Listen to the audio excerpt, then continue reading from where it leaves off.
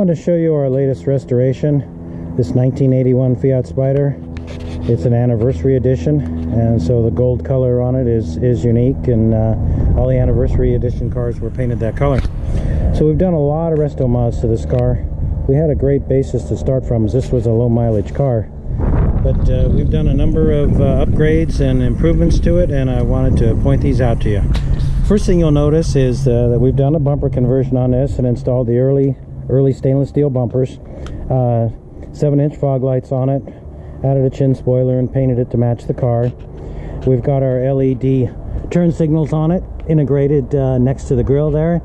The car has been equipped with halogen H4 headlamps with relays, so that they're about twice as bright as the standard lights on these cars. Makes nighttime driving really nice. So you'll see from the stance of the car that we've installed our Vogtland lowering springs, which brings the car down to the same height as the European cars. It drops the car about 1.5 inches in the front, 1.75 inches in the rear. Much nicer stance than the original springs they intended for the US market. The car's also equipped with our Senna wheels, which are a reproduction of the Volume X wheels in Europe. They're a 15x7 with 195 55x15 tires on them. This car's been equipped with our Wilwood big brake kit in the front and our upgraded kit in the back, and urethane bushings all around, so the suspension is really dialed in. The car handles well, drives really well, much improved ride over the stock suspension. And as you can see, we've also got the retro bumpers in the rear. And unique with this car is the owner is a cyclist, so we've installed a trailer hitch on the car that will accept a bike rack. It's an 1.25 inch receiver, and bike rack fits right in there, so you don't have to try and put your bikes in the back seat or anywhere that's going to damage the car. We've also got an ANSA dual tip muffler on this car. So we'll walk around and show the outside. We've also done a retrofit on the mirrors. This German mirror that covers the holes that the original black plastic mirrors fit on the doors with. If you'll recall, these black plastic mirrors aren't very sporty looking. They kind of change the lines of the car, so we've sourced these chrome mirrors that are a nice improvement. So we'll look over the inside of the car before we move on to the mechanicals of it. This car got marine carpet installed in it with hush mat underneath, so if it does get damp or caught in a rainstorm with the top down, the carpet won't get moldy or mildewed. Door panels have been redone. As you can see, we wanted to keep the brown motif that the anniversary cars had, so the door panel got an insert put in it to tie that in.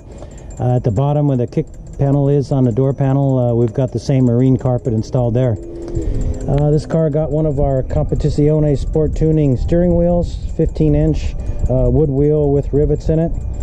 We've put a Pioneer audio system in this, and we've got speakers both front and rear. If you can see down in the kick panel, all the stereo stuff was sourced through Crutchfield, and the sound in this car is really incredible. We've also got an amp under the back seat, and you can see the controller there mounted in the middle of the dash. So seat's been redone, carpet with hush mat everywhere, including inside the doors, and we've got a custom boot on this car. And as you can see, the stitching matches the stitching in the seat, so it's all parallel and ties in with everything, and keeps all the looks balanced. So the other thing we've done on this car, it's a little hard to see with the boot on, but I'll be removing it, is we've continued the brown motif from the upper part of the door panel into the side panels in the back, so it looks continuous, and it makes the car look much more finished, something that Fiat didn't pay any attention to. The side panels never matched the door panels on these cars, and it just looked out of place. So we'll remove the boot. As you can see, we've installed some seat belts in the back for the occasional rear seat passenger in this car. Once we get the boot off, I'll show you what we've done in the back seat.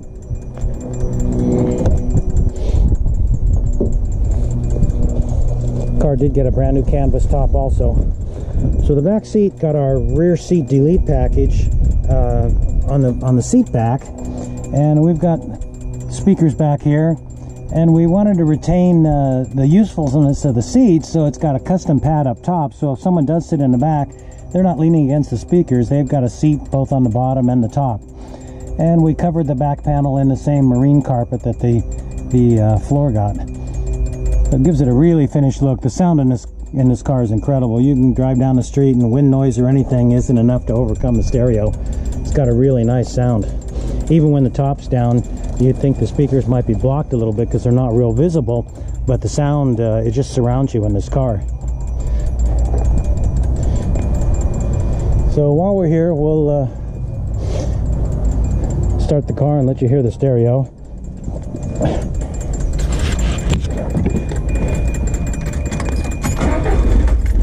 Car starts easily, and we'll talk about the engine in just a minute. We'll get the stereo turned on and let it come up. It's a Pioneer system with Bluetooth and equipped with satellite radio.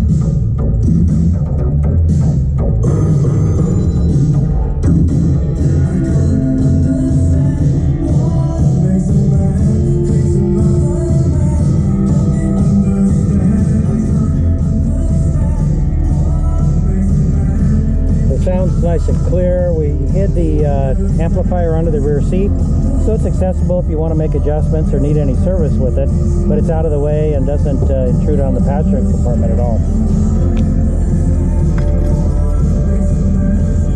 So one of the things you can see from the engine temperature is we've installed the lower temp fan switch. So the fan comes on at 180 degrees in this car. It runs 10 to 15 degrees cooler than most of these cars the way they came from the factory. So let's take a peek under the hood. Of course, since it's an 81, it's a fuel-injected 2-liter engine. And this car got one of our aluminum radiators, 95 amp alternator. It's got our 123 ignition in it, which is a programmable distributor. Puts out about twice the voltage the stock system puts out. Really helps with drivability, especially when we've done some performance mods. So this engine got kind of an upper end overhaul with our street performance cams that are designed to work with fuel injection. They have great mid-range power. Power range is about 3,000 up to around 6,200, which is the operating limits of a standard 2-liter. So we've done a little dress up on the engine to make it look nice under the hood and match the outside of the car. And as you can see, the car starts easily. Even though it's got performance cams in it, still idles at 1100 RPMs and will easily pass a California smog check. So that's basically this Resto mod on this 1981 Spider. All these parts are available on our website at allison'sautomotive.com, and you can call the shop if you want to talk about your project at 909-981-3566. We'll be happy to talk about restoration, Resto mod. If we can help with your project with either parts or advice, we're happy to do that.